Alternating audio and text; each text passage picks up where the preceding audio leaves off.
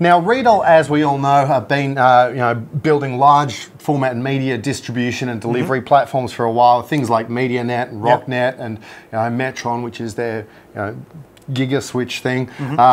And that's all great. This is a new product from them. This is called the STX200, and it's interesting to me because it's a deviation from that in that it pushes that media delivery into an IP platform.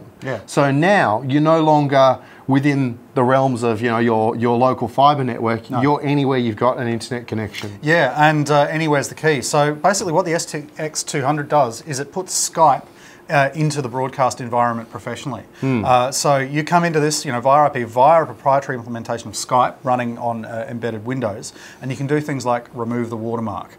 You get a reliable connection, it scales, and you get HD SDI in and out, so you can feed your program into this, so the person on the remote end will see. You've got balanced audio in and out. You've got AES 67 in and out. And look, I gotta tell you, this is the new version. This is the production model. I got to play with the original one, which is two rack units a while ago, and I was blown away by the fact that I could dial into it.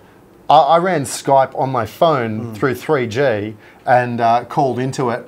I had the box obviously connected to a network, but the phone was literally on 3G. And the quality is very good. You can choose what output resolution you want. If it loses too much bandwidth, it can either scale the video back or it can drop to a still. You've got a lot of switching options for your external video, which don't exist on, I guess, the domestic grade version of Skype.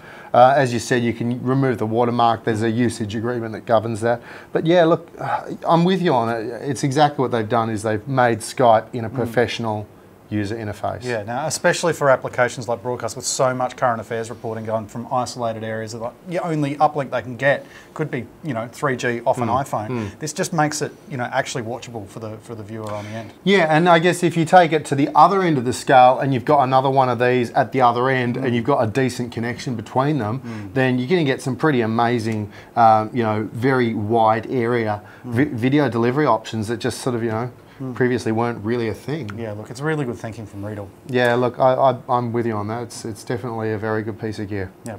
Now, thank you for watching. If you liked us, don't forget to hit that thumbs up button down there, and of course, share us with your friends. Thanks.